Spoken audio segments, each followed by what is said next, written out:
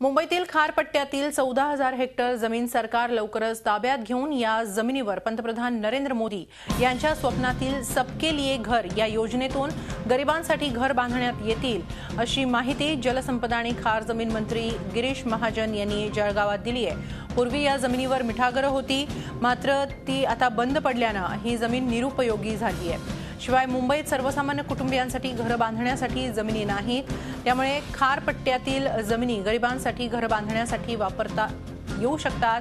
त्या संदर्भातच मुंबईत झालेल्या एका बैठकीत याबाबतच्या प्रस्तावावर विचार करण्यात आलाय। 14 हेक्टर जमीन सरकार अशा प्रकारे ताब्यात घेईल आणि त्यावर गरिबांसाठी घर बांधण्यात येण्याची घोषणा खार जमीन मंत्री गिरीश महाजन यांनी केली आहे।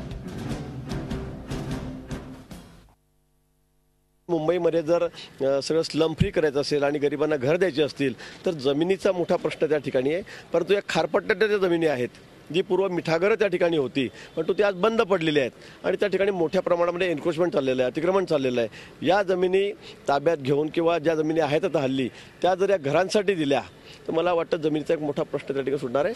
आणि या सर्व किनारपट्टीला असलेल्या जमिनी जवळपास या 14,000 हेक्टरच्या जवळपास या जमिनी आहेत, म्हणजे मोठ्या प्रमाणामध्ये या जमिनी आहेत। आणि हा जर प्रश्न सुटला तर मला वाटतं या घरांचा प्रश्न आपोआपच सुटणार आहे। झी 24 तास रहा एक पाऊल पुढे।